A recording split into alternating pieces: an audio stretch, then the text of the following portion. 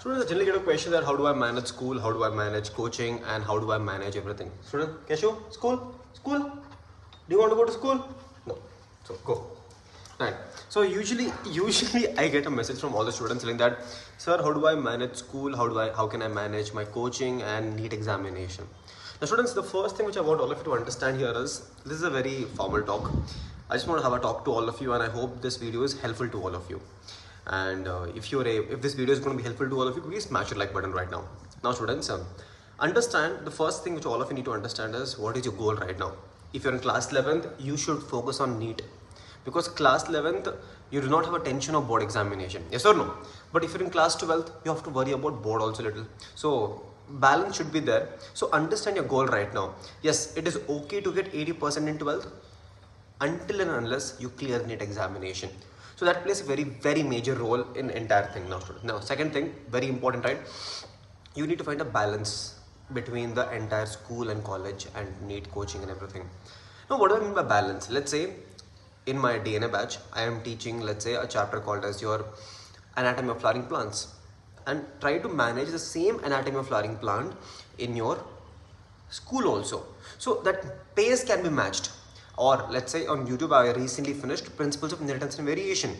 Now let's say in your coaching also same thing is going on, or in your school also same thing is going on. So always try to find a common point. Like there's a common point where everything is balanced and everything's in the same track. I know it's going to be very difficult, but students, just try to find that sweet spot. Try to overlay your school topics and coaching topics and NEET, everything at once.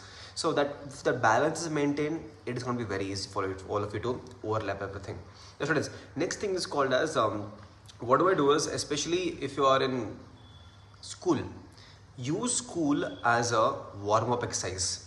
Now all of you know school is generally very slow. So what you need to do is use school as a starting information, and once you finish the starting information from school, use it in the coaching. Now one more technique which I use for warm-up is, all of you might have, I've told you always, right? I use this flashcards, right? Now this is a flashcard which I have here. Now I use this as a warm-up before I start even the class also. So that warm-up is very important. So you can use school as a warm-up for your NEET coaching. So basically what I'm telling you is, take school as a warm-up, use it in your NEET coaching. Now students, next is MCQ practice. Now usually school will never give you MCQ practice unless it's one mark question. Usually school never gives MCQ practice. So you should always make a habit of, if you're aiming for NEET examination, always keep that MCQ part after every single chapter. Solve PYQs, solve DPPs, whatever it is. Right? In Telegram you can find DPPs also. So try doing that. So first was your understand your goal. Second was students, your balance of school and college and NEET examination. Third is the warm-up, and the fourth point is your entire MCQ practice. So keep an MCQ practice on the point all the time, students. Now, this was personally told to one of my students. Right? He told me, sir, in school generally I have the FA1, FA1, unit test 1, unit test 2. I used unit test as a mock test, he said, for NEET examination. I'm like, wow, that is actually really cool.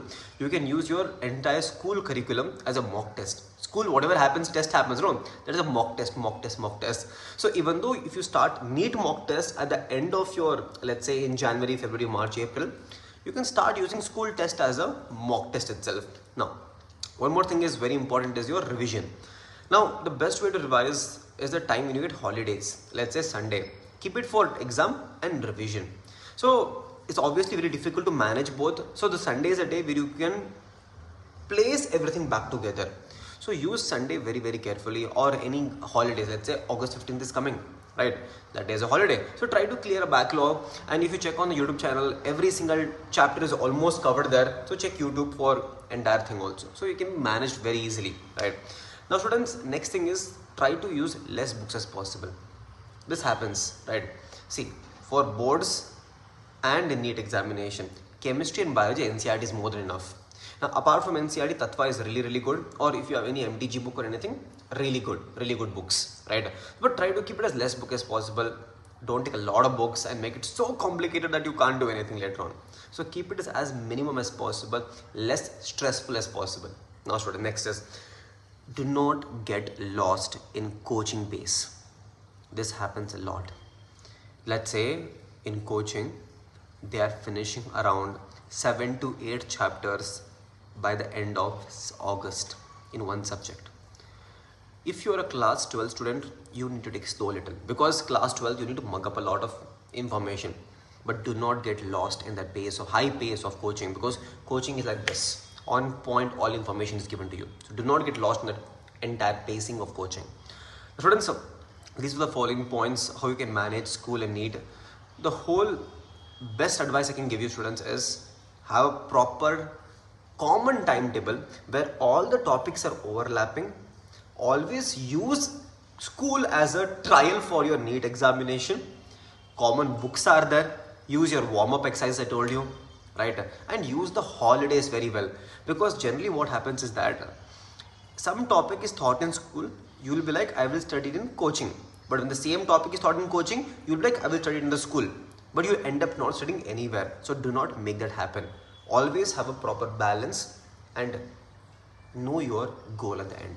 Students, I hope this video was helpful to all of you. So quickly smash your like button and let me know in the comment section which video which you want me to talk about like this. Okay, students. So bye bye all of you. I'll see you in the next class of mine.